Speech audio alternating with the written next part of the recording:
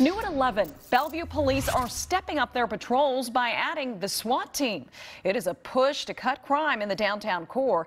KIRO 7 Eastside reporter Allison Grandy is live for us tonight in Bellevue with a story you'll hear only on KIRO 7. And Allison, they say it's already having an impact.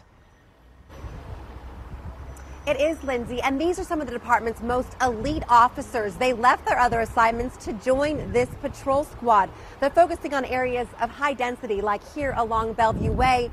And while they may be hard to spot, sometimes working undercover, they want criminals to know they know exactly who they're looking for. So it's been all hands on deck since about December 1. The SWAT team is now on patrol in Bellevue.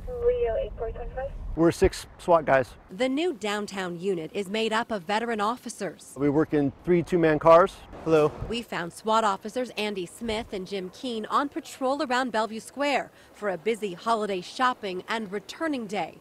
They're ready to swoop into critical incidents to help patrol officers. We've been working together for a long time now, and it's the body language.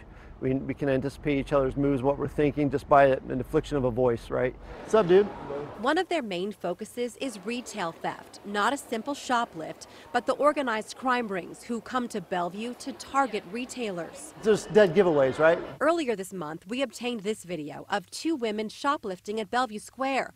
Detectives say they stole electronics and hid them in their big purses.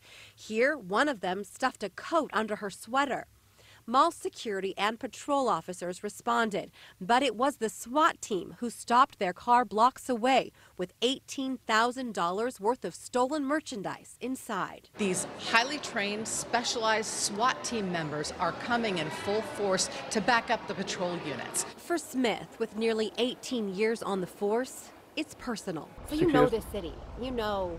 We watched it grow up. We've kind of grown up together. The population is getting bigger. The odds are something might happen. We're readily available, and we can bring a lot of assets to a problem, resolve it quicker than we have in the past. The SWAT team has been on the street here in Bellevue for about a month. They're still waiting for it to be a little longer before they can get us any exact data on how much crime they've actually impacted. They're able to have this unit because for the first time in several years, the Bellevue Police Department is fully staffed. Live in Bellevue, Allison Grandy, KIRO 7 News.